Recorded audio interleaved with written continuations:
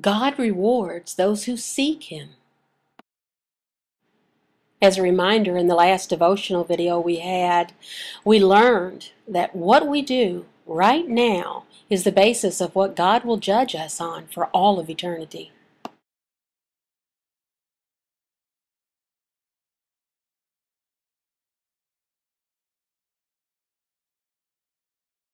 What do? Well, we talk, we say words. We also have action, and we have thoughts. Now, those are the things that Paul is explaining in verse 6. He will render to each one according to his works. God, He will judge each person according to what he does here on earth. Now, in verse 7, Paul, he will explain to us exactly what this means for the Christian.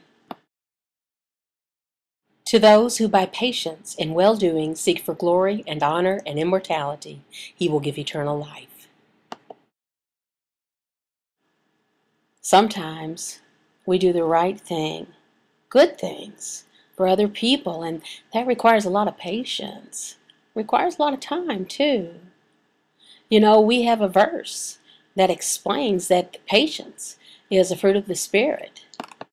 But the fruit of the Spirit is love, joy, peace, patience, kindness, goodness, faithfulness, gentleness, self-control. Against such things there is no law. Why does Paul instruct us to do good things? Why? Well, let's take another look at verse 7. To those who by patience and well-doing seek for glory and honor and immortality, He will give eternal life.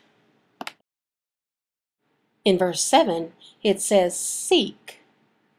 It means goal. It doesn't mean like you're looking for something. No, it means a goal. Well, what's the goal for? Well, for three things: glory, honor, and immortality. Immortality meaning eternal life. Glory, honor, immortality. What are those things? God. God is our goal. The only right goal for the Christian life is God. God, He bestows on every individual, all of us who are in Christ, who have Him as a goal to honor with our words, our actions, the things we think in our everyday life. God wants to bestow something on us. What is it? Let's look. He will give eternal life. God, He bestows on each one of us eternal life with our great God Himself. Wow, it's worth it for us to endure in patience with other people, loving God and loving others. Pray to God to give you the patience that you need to endure with others. Remember that our life here on earth is so brief. We often think that we have a rough life here, pain and frustration and suffering for a long time. Really, it's very brief compared to eternity. That's forever. For this light momentary affliction is preparing for us an eternal weight of glory beyond all comparison.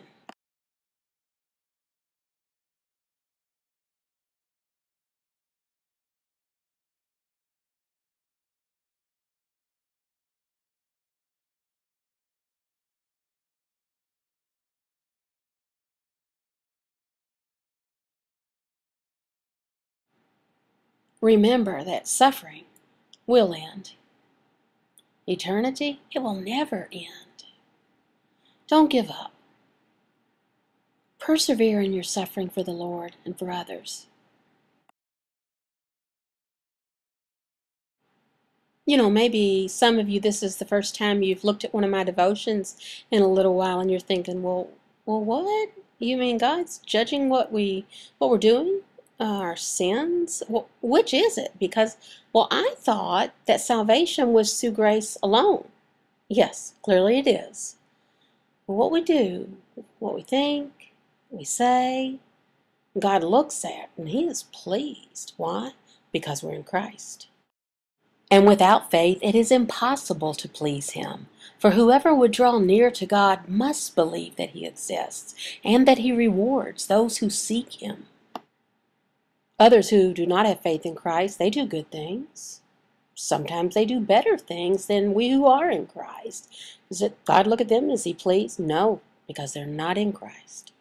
That's the reason. Coram Deo.